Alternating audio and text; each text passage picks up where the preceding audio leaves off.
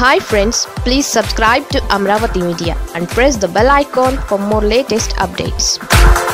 నిమ్మగడ్డ లేఖ గుట్టు తేల్చాల్సిందే డీజీపీని కోరిన విజయసాయి రెడ్డి.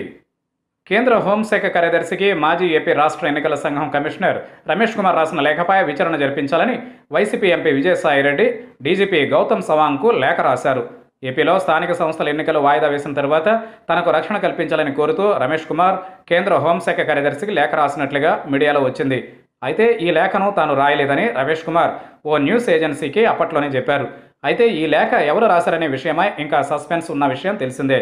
కేంద్ర హోంశాఖకు లేఖ అందిన విషయాన్ని కేంద్ర హోంశాఖ సహాయ మంత్రి కిషన్ రెడ్డి కూడా అప్పట్లోనే ధృవీకరించారు. అయితే ఈ లేఖ ఫోర్జరీ అని విజయసాయి రెడ్డి అభిప్రాయపడ్డారు.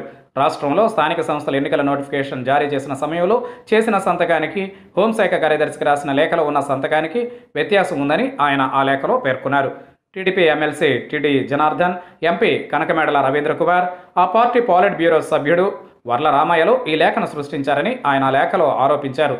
ఫోర్జరీ సంతకాలు, కల్పిత డాక్యుమెంట్లపై విచారణ జరిపించాలని విజయసాయిరెడ్డి డిమాండ్ చేశారు. ఈ లేఖను ఫోరెన్సిక్ ల్యాబ్కు పంపితే అసలు వాస్తవాలు వెలుగు చూస్తాయని అన్నారు విజయసాయిరెడ్డి. ఈ లేఖను పంపిన కంప్యూటర్ ఐపీ ఆధారంగా ఎవరు పంపారో గుర్తించాలని ఆయన కోరారు. నిందితులను గుర్తించి వారిని కఠినంగా శిక్షించాలని విజయసాయిరెడ్డి ఆ లేఖలో డీజీపీని కోరారు.